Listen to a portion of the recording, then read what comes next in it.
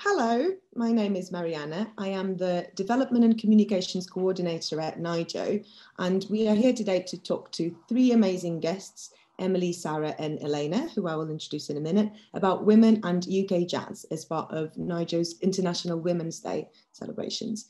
This conversation is happening off the back of a brilliant report written by Emily and Sarah about the challenges faced by female musicians, specifically in the UK jazz scene. So I will start by going around and introducing our guests and ask them to say just a few words about themselves. So first off, we have Sarah Rain. Welcome, Sarah. If you wouldn't mind just saying a few words about yourself and about the report that brought us here. So I'm Sarah Rain. I currently work at 𝗵𝗵𝗵 University as a research fellow.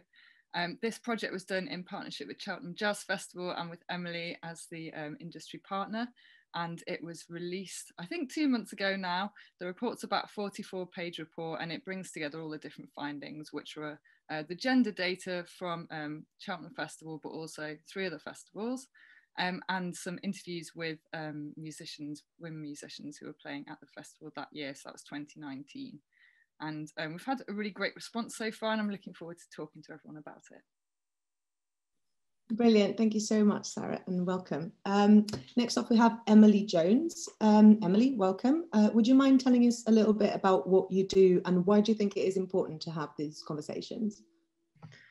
Sure. Yeah, so I'm Emily. I am currently a senior producer for artist development and projects at Sage Gateshead Music Centre in the Northeast. I've been there for about 18 months, and prior to that I was head of programming for Cheltenham Jazz Festival, so I worked with Sarah on the report that she mentioned, which came about after we signed up for the Keychange pledge and had some interesting conversations with one of Sarah's colleagues about research around that. I'm also a board member for the Jazz Promotion Network, which sort of represents jazz in the UK and Ireland as an industry. And I'm also a musician, although not so much nowadays. But to answer your question about why it's really important that we're talking about this stuff and why I think it's really important that the research happened, I think there have been a lot of conversations, partly sparked by the Keychange pledge, about gender balance in the wider music industry. And I think there are some issues that are specific to jazz. And that's one of the reasons why it was really important to have this report. I mean, there are some things in the report which do apply across the whole of the music scene, but there are also particular things within jazz that need to be talked about and discussed. And I think you do find that within kind of what might be referred to as like niche genres, that sometimes you kind of find things work slightly differently, or they might be slightly behind the curve in some areas as well. So it was just really important to try and push for some change, I think, or at least raise awareness. Thank you so much, Emily, and hard agree on that. Last but not least, we have Elena de Bono. Elena, would you care to tell us about your involvement with NYJO along the years, and why do you think it's good to share these topics with our young audiences in particular? Yeah, my name is Elena de Bono and I am a jazz singer-songwriter. I went to Leeds College of Music.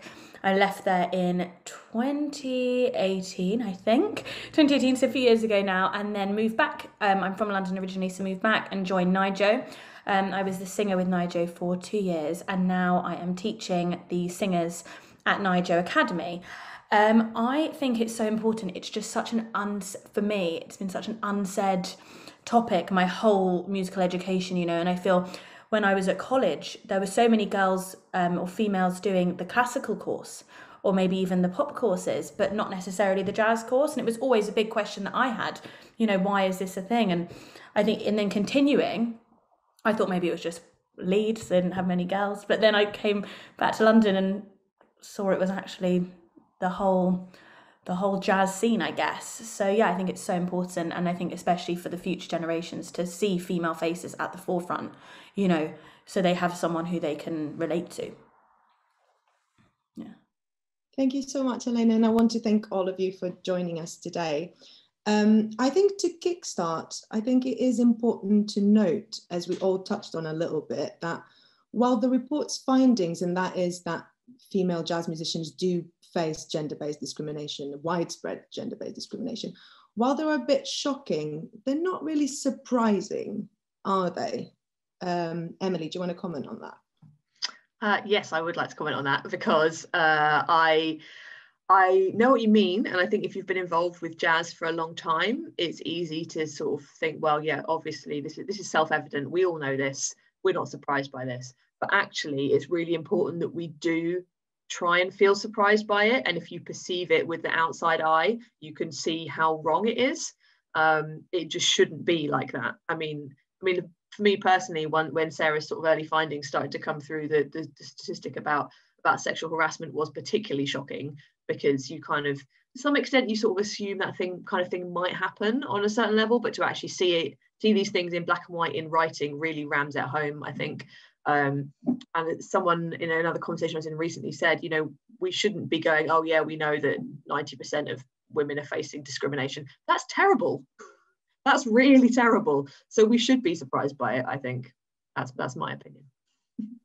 Absolutely, you're right. There's also something different about having anecdotal evidence, even if it comes from everyone you know, and seeing it, empirical evidence written on a report. There's something more official about it.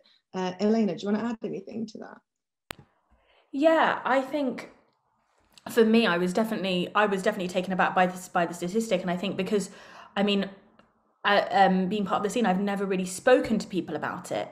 You know, and always, if I have experienced discrimination or anything, you know, I've always kind of thought, oh, you know, I'll just leave it. I don't want to create a fuss. You know, I don't want to say anything. And I think that's a big thing that a lot of females on the scene do have, because they want to be seen to be the same as their male colleagues, you know, and they don't want to be the female who's caused an issue. So I think, you know, for me, I was shocked. And I think, you know, I've experienced a lot of gender-based discrimination, you know, just being the pretty face at the front of the band or something, you know, things like that. So, yeah, I think it's so important that it's discussed. Thank you. Sarah, how has the reaction been to the report? Has it been shock and surprise? Or has it just been, there we go, there's proof now? I think there's a mix.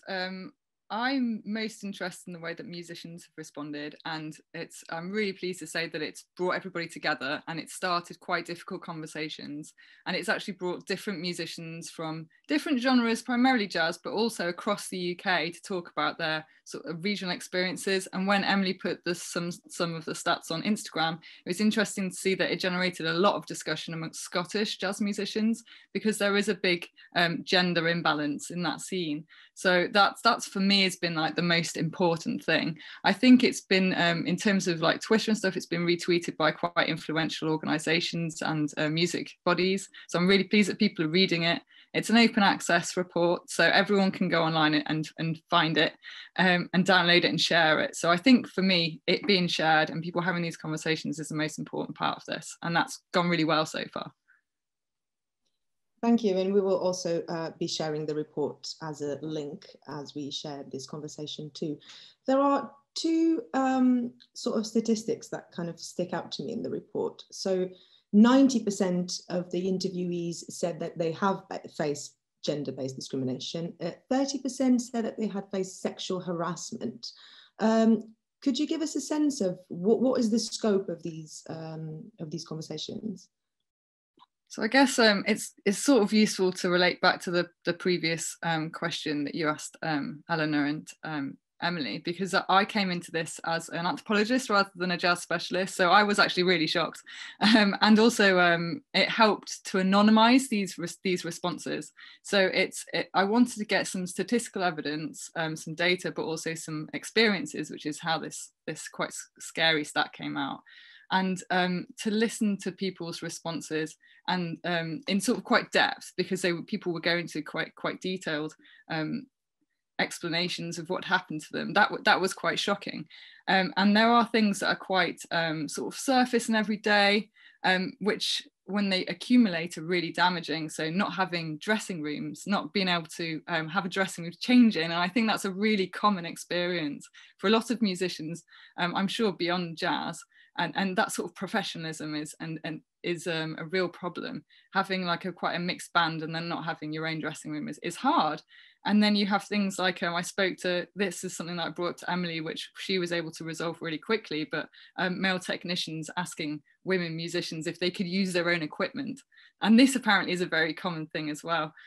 So there's these small things that are happening all the time, which are really damaging to your confidence and to your engagement with the jazz scene. But then you also have these big things.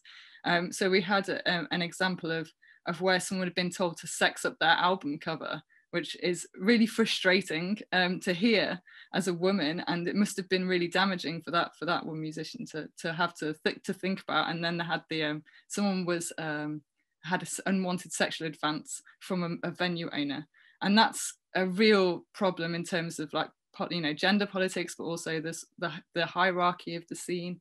And it's just those things they shouldn't be happening, and those things happened less. But it was quite awful to listen to them. And this is only a sample of 10 people. But I think that having spoken to a lot of different women over the last couple of years, these things do happen quite regularly. Yeah, I think unfortunately they do. Thank you, Sarah. Emily, is there anything that you would like to add to that? I think Sarah's kind of given a good scattering of some of the issues that were faced. I think particularly relating to a comment that Helena made earlier around people not wanting to cause a fuss or cause a scene.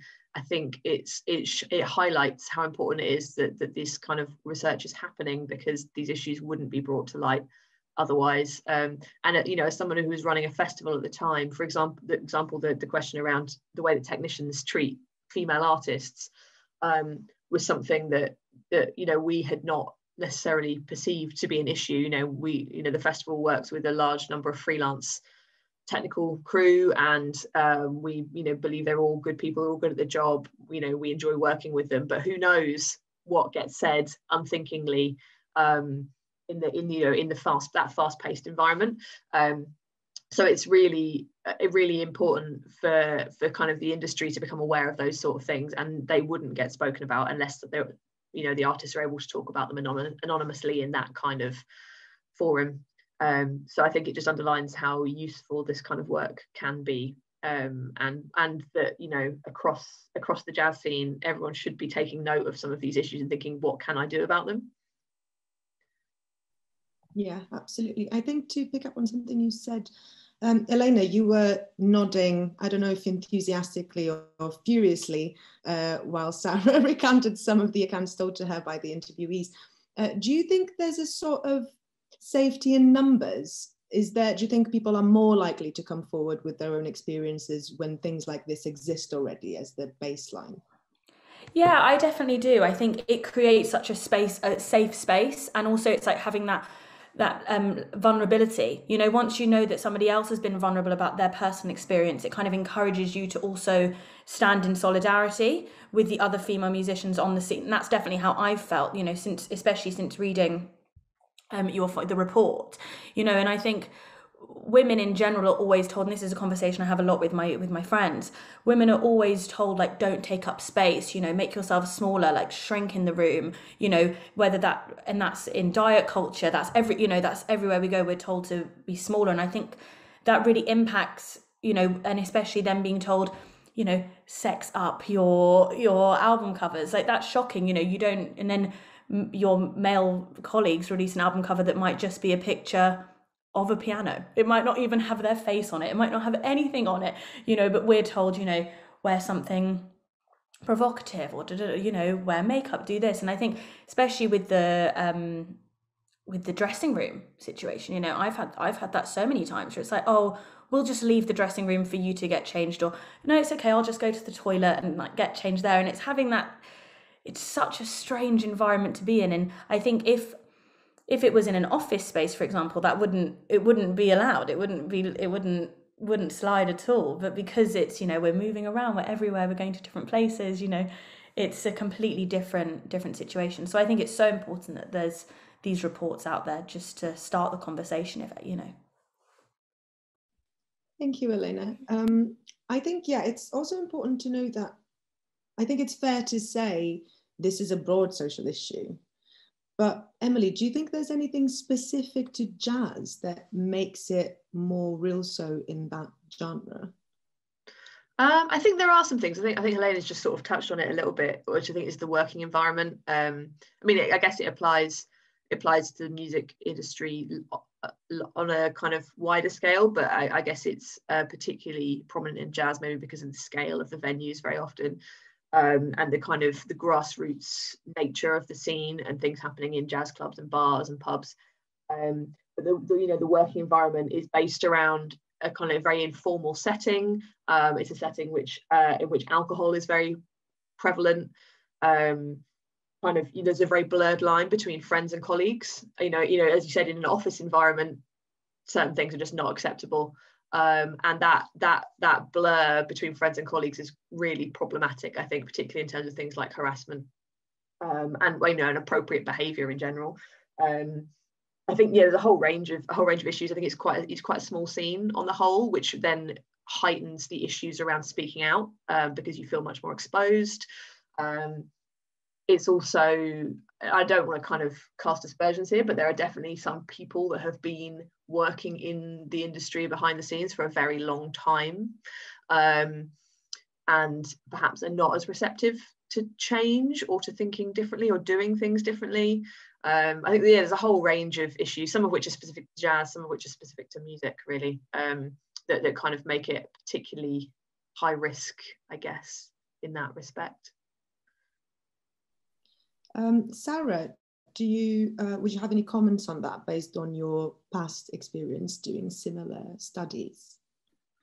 So this is quite a short project, and when I started trying to unpick it, I realised how complicated the gendering of jazz is, and in terms of what we consider to be jazz, what we teach, students, but also the general public, what is jazz, and that's a very gendered history, and I think that's quite problematic. So I've been thinking about that as a researcher, how we remember jazz, who's remembered, who's forgotten, and I think there's a lot of gaps there where women should have been. And they're not given, and they're maybe talked about in a very different way. So if you think about the jazz singers, very famous jazz singers, they'll be talked about in a very particular way that they may not have spoken about. Jazz musicians like that, parts of their personal lives, for example, are much more discussed, and parts of their problematic personal lives are discussed, whereas some writers try to gloss over that parts of the jazz greats who are male. So I think there's already a problem there.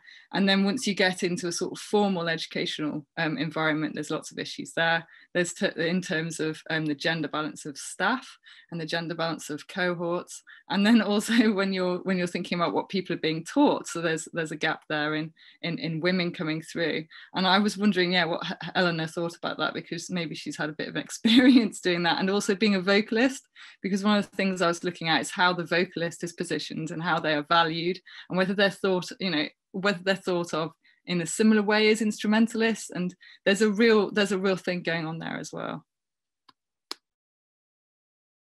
Yeah, I think that's such a big thing. I think my experience as a singer is going to be completely different to the experience of, a female saxophonist or a female trumpet player or a female drummer, because I do think especially the roles in a big band, if we're speaking about the roles in a big band, for example, they're very gendered. The singer is the female at the front, and I think that's shocking. I know when I was at college, I think there were maybe 3 female members of staff. And like you're saying, it's only been recently that I've been reflecting on my time at conservatoires.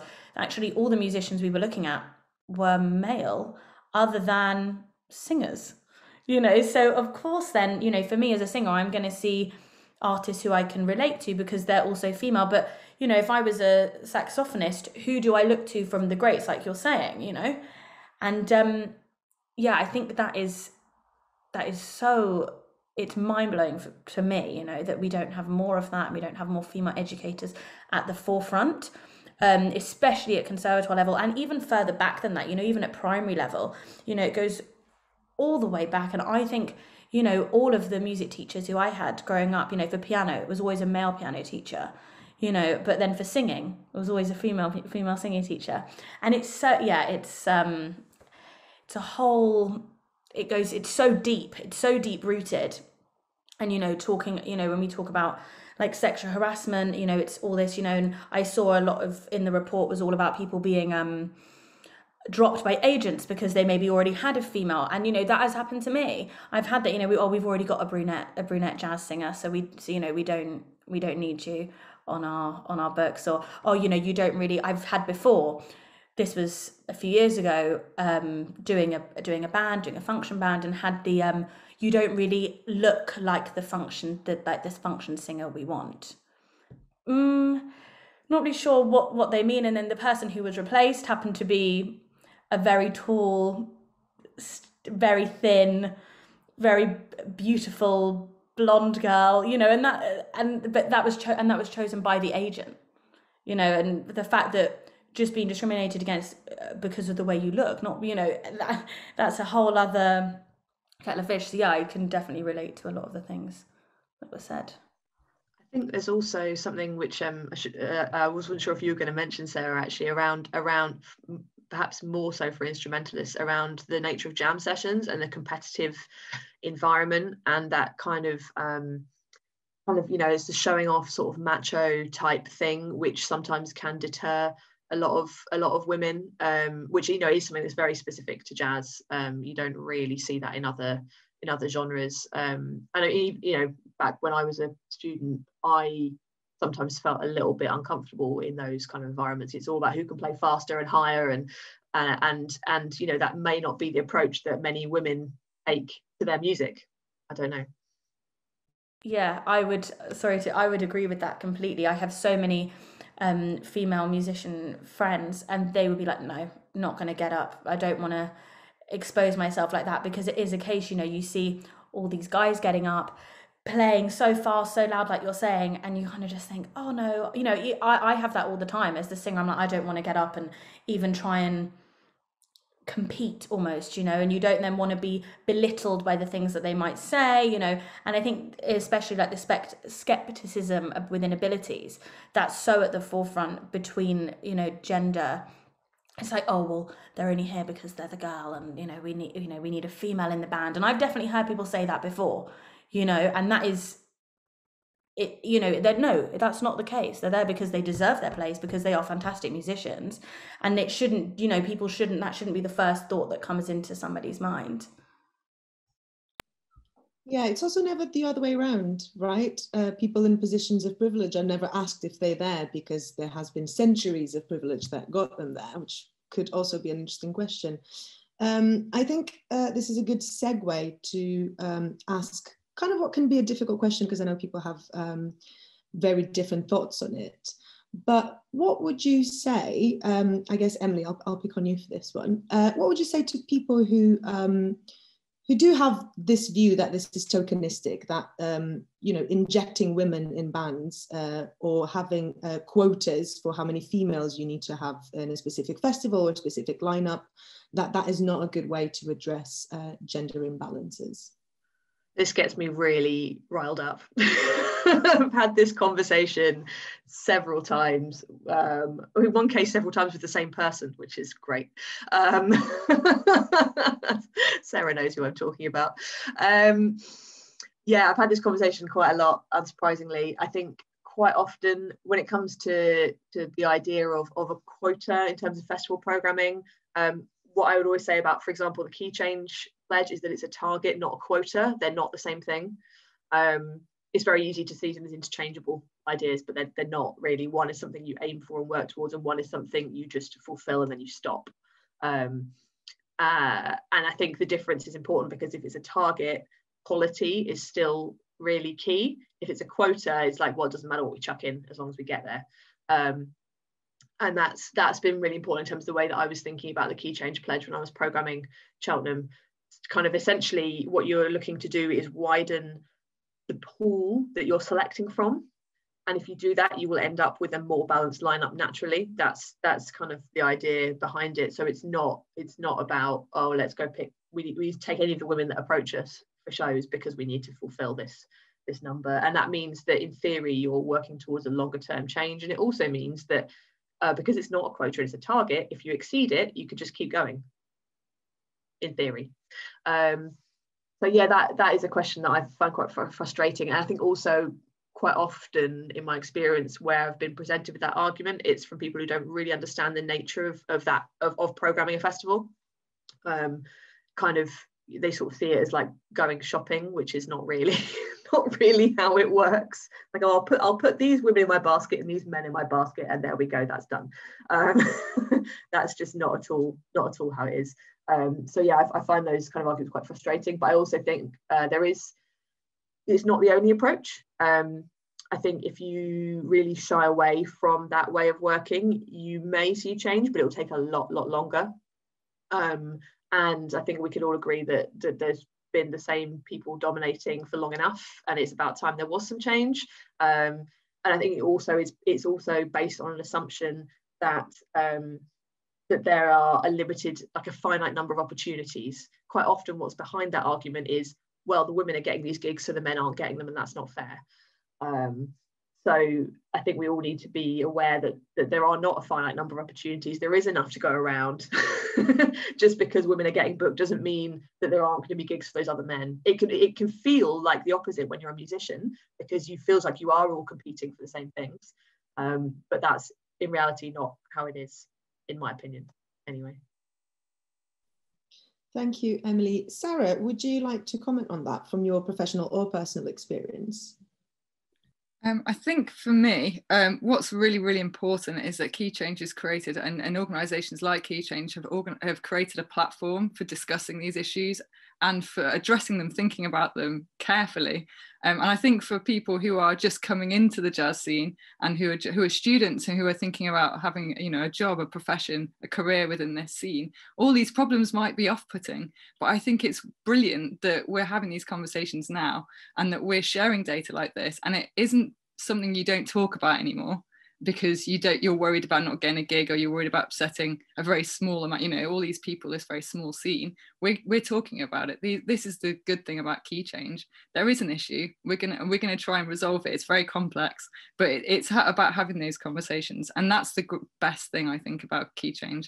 If we really focus on that, and because this sort of conversation might be quite scary to someone who's new to jazz and who's a younger student, but I think it's brilliant that this is happening.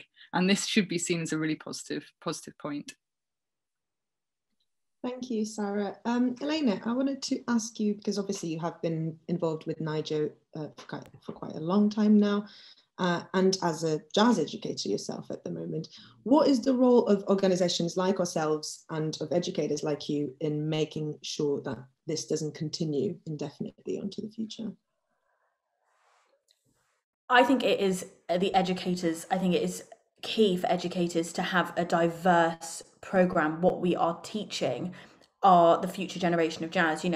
We can't just be teaching the music of males, of white males. We have to make everything diverse, and whether that, when I really agree with what you're saying about quotas and targets, and I think that's such a big thing. We can't, filling a quota, then of course that's going to make it tokenistic for people. But by saying, I aim to do this, we aim at this point to have this, it will just encourage more and more people. So for me, I know in my vocal classes, I always pick a range of songs, and we speak about the history of them as well. So why they were sung by this artist, or why by this, and why by this person, who wrote the song, why did they write the song, thinking about the social, cultural, historical, and a lot of jazz as well. The lyrics in themselves is from a different time. You wouldn't hear a lot of those lyrics being written today, and a lot of the songs I choose not to sing because of the sexist connotations behind the lyric, So I think as educators, it's so important to make sure, and especially, I don't know how to phrase this, but for people to be able to see that it is an accepting community of people. If you're an educator, let's say a male educator, making sure that the females in your group also feel seen and heard, and I think that's a big thing as well to help that move forward, especially when it gets to jam levels, going to jams, making sure that people do feel seen and heard. I hope that kind of answers the question. I'm not really sure. Yeah, on the pledge for 50-50 gender balance as well, I remember I went to Primavera in Barcelona in 2019, and they had a 50-50 lineup. And it was amazing because you could see it. It was something that was noticeable. So it kind of made me think, why couldn't I notice before that there weren't any women? It's only noticeable that there are. I don't know if anyone else has anything to add that you think it's important to be included in this conversation. Now is the time. I was just going to mention actually on that point about visibility and noticing it, that I think it was in the second year of Cheltenham, sort of having been signed up to the Keychange pledge, in our anonymous customer feedback, there was a comment which said, "Great festival, too many women." Which I saw that as a mark of success. I was like, that means someone has noticed that there are more women than normal. It means we've done something right. So yeah, I think you're right. I think the more visible it becomes, the more role models there are, and the more it becomes normalized rather than the way it is currently normalized, which is the other way around. I think one more point on the education kind of stance. You know, as children, you're always, you know, young girls are always told, don't make mistakes. Everything's got to be perfect. So I think maybe that's a big thing why there's maybe more female classical musicians, because it is just, you know, reading what is there and there's a right and a wrong. Whereas with jazz, being wrong is right almost, you know. So I think that's almost what scares people off. I know for me, improvising still, I'm like, oh, you know, it really freaks me out. And I think that's because I was always told, make sure you sing the phrases as written, and I was always trained classically. So I think a lot of that links to all the way back when children first pick up their instruments.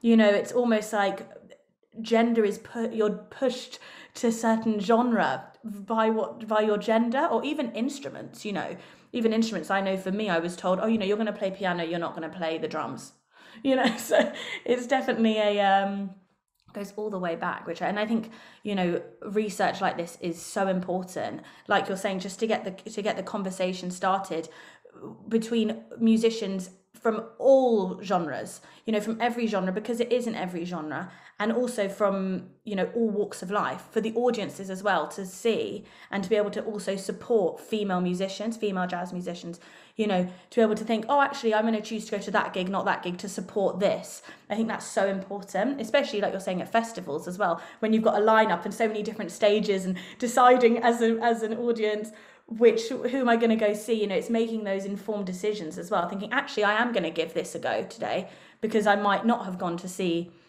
a female trumpet player before, you know? So I think that's really important. I think I'd like to just, and I know this is maybe an assumed thing, but this is not just a problem for women musicians or women in jazz. This is a problem for everybody. And once I started having conversations with musicians, they said, well, I went and I had a conversation with my band who's all male in the pub, and they were really shocked to hear that I felt like this and I'd had these experiences. So I think it's everyone's problem, and we should all be discussing it and thinking about how we make people who we work with feel comfortable and be able to do their job, because that's really what we're talking about here, is someone being able to have a career and be professional and be treated as such. Yeah, absolutely. I think we too often ask the quote unquote victims to explain everything to everyone as if it's their problem that they're being oppressed to begin with. You all have been incredibly generous with your time. I think it is time to wrap up. If no one else has any thoughts, otherwise, please, you're more than welcome to share anything with us. In that case, I just wanted to let everyone know that NYJO is going back to Ronnie Scott's this month. We are live streaming gigs from the club, and the first one is actually this Sunday with Elena as our first guest artist. So we are really excited for that. I will put also the link to that below. Sarah and Emily, is there anything you want to plug, anything you're working on that you want people to know about? No, I think there are some things in the pipeline, but we're perhaps not quite at the point of speaking about them yet, unless you wanted to say something, Sarah. Well, we do sort of, but it's a little bit academic. So we're doing issue which will come out in the summer, which is on access and diversity in festivals. So that's at Jazz Research Journal. So if you're interested in issues of diversity and how how festivals are dealing with it. Emily and I are guest editing that, so it should be out in the summer. So I guess that's a good thing to plug. We've sort of put it at the back of our heads, but it's there. We're doing it. Definitely do send it our way so we can share it with our audiences as well when it's out. Elena, anything you want to say? Plug? No, I just want to say thank you both so much for starting this conversation that, you know, needs to be happening. Yeah, thank you. Definitely. Thank you from me too for being here today and for your brilliant work.